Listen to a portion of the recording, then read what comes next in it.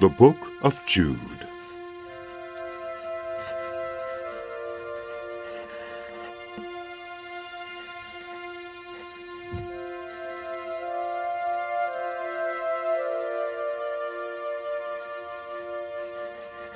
Jude, a servant of Jesus Christ and a brother of James, to those who have been called, who are loved in God the Father and kept for Jesus Christ, mercy, peace, and love be yours in abundance.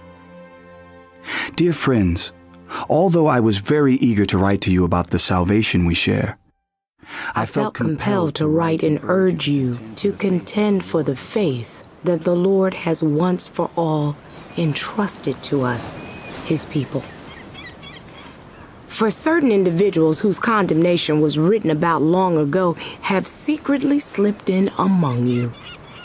They are ungodly people who pervert the grace of our God into a license for immorality and deny Jesus Christ, our only sovereign and Lord. Though you already know all this, I want to remind you that the Lord at one time delivered His people out of Egypt, but later destroyed those who did not believe. And the angels who did not keep their positions of authority, but abandoned their proper dwelling, these He has kept in darkness, bound with everlasting chains for judgment on the great day.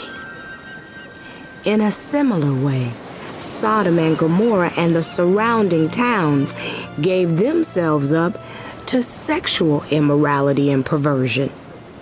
They serve as an example of those who suffer the punishment of eternal fire.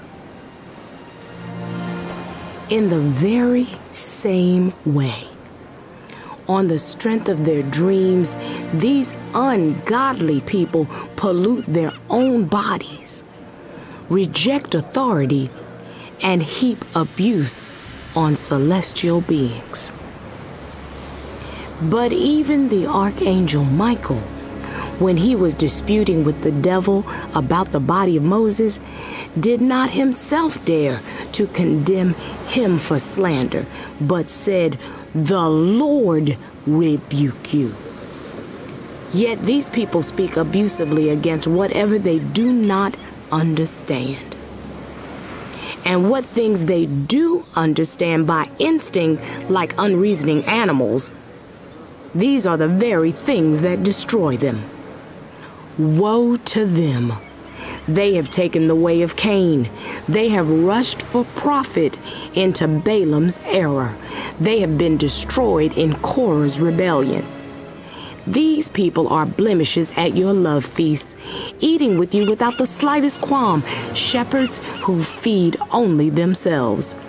They are clouds without rain, blown along by the wind. Autumn trees without fruit and uprooted, twice dead. They are wild waves of the sea, foaming up their shame, wandering stars for whom blackest darkness has been reserved forever. Enoch, the seventh from Adam, prophesied about them.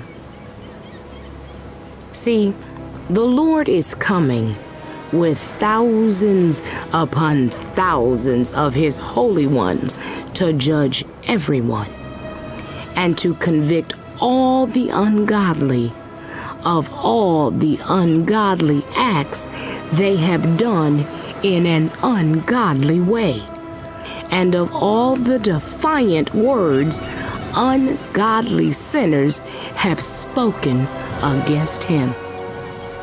These people are grumblers and fault-finders. They follow their own evil desires. They boast about themselves and flatter others for their own advantage. But, dear friends, remember what the apostles of our Lord Jesus Christ foretold.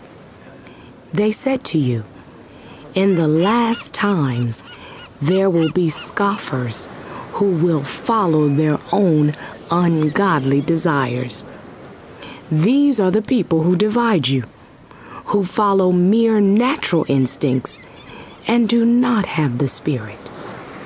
But you, dear friends, by building yourselves up in your most holy faith and praying in the Holy Spirit, keep yourselves in God's love as you wait for the mercy of our Lord Jesus Christ to bring you to eternal life. Be merciful to those who doubt. Save others by snatching them from the fire. To others show mercy mixed with fear, hating even the clothing stained by corrupted flesh. To him who is able to keep you from stumbling and to present you before his glorious presence without fault and with great joy.